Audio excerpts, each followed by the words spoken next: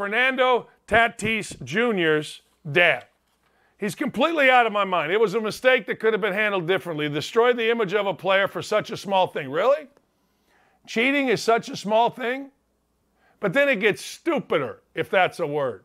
When you're a bald-headed goof, stupider is okay. For a situation like this is a catastrophe, not just for Tatis Jr., but for all baseball. There's millions of fans that will stop watching baseball. Shut up. As a good friend of mine says, stop it, stupid.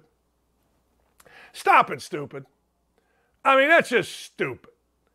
Look, the dude hadn't played all year. Don't believe your own hype, please. Just don't believe your own hype. One of the things that you can't do is believe your own crap. Dude hadn't played all year. He's had multiple problems, crashes on a motorcycle. Now he's dumb enough to get banged up for a PED charge. He's an idiot.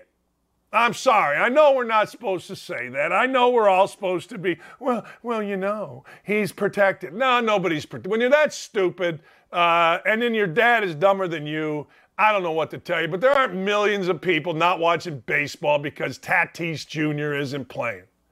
Tatis Jr. is a great player, but he's an idiot.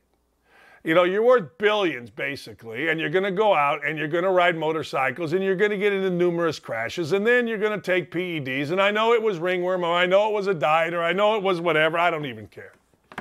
I don't even care. One of the things that I was told yesterday by a major leaguer is, make no mistake, everybody knows what to put in their body and what not to put in their body.